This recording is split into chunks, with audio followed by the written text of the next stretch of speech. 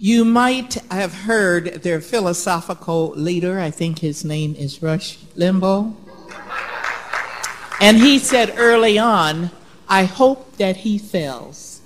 Do you know what that means?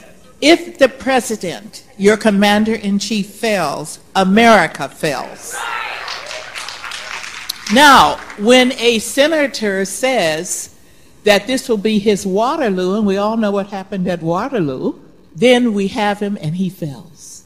Do we want a failed state called the United States? So remember, they are spreading fear, and they're trying to see that the first president who looks like me fails. Now just understand.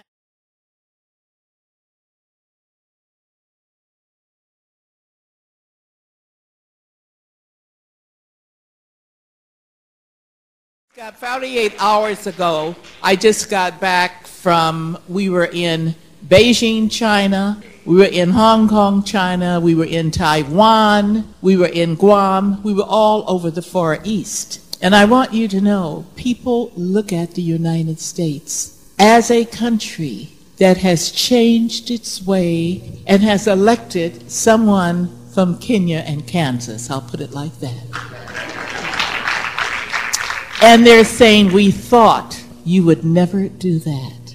So we don't want to have this young man, and he just turned 48. We want him to succeed, because when he succeeds, we regain our status.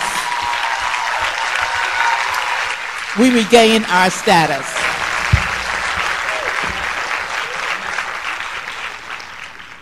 It was just mentioned to me by our esteemed speaker, did anyone say anything about the Cuban health system? And let me tell you, before you say, oh, it's coming, you need to go down there and see what Fidel Castro put in place.